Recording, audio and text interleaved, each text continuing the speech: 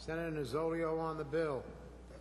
Mr. President, my colleagues, as many of us do, I often speak to high school and junior high school classes, like the one visiting me today from Marion Central School in Wayne County. And they ask me, what should I study to be involved in the political issues of the day? Should I study history? Should I study political science?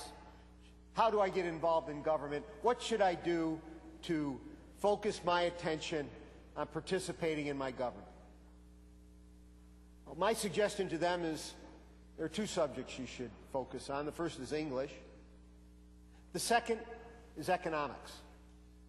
And frankly, the rhetoric that I heard discussed today by the members of this House shows why my advice to those students is absolutely on the mark.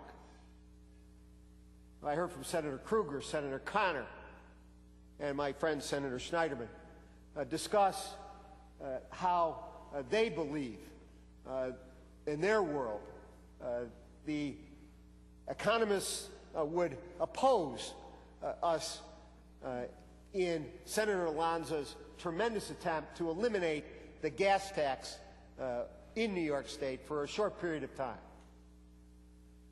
We heard those economists quoted about their concerns for global warming, the lack of a national energy policy, the need for a reduced consumption of petroleum products worldwide. I say to those Nobel laureates,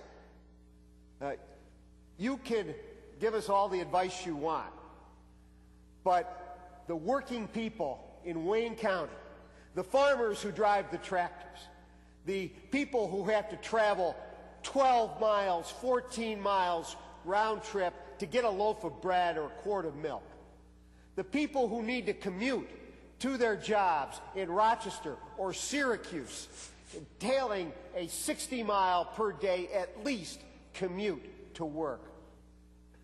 Those are the people who are going to be helped by this bill. And I do not care about the New York Times and their focus on how the economy of New York City is not going to be helped by this bill.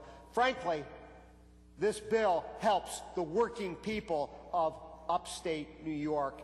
And I thought earlier this year the issue of the day was how everyone was going to unite to help the upstate economy. Well, Senator Alonzo certainly has helped the entire state's economy by this measure.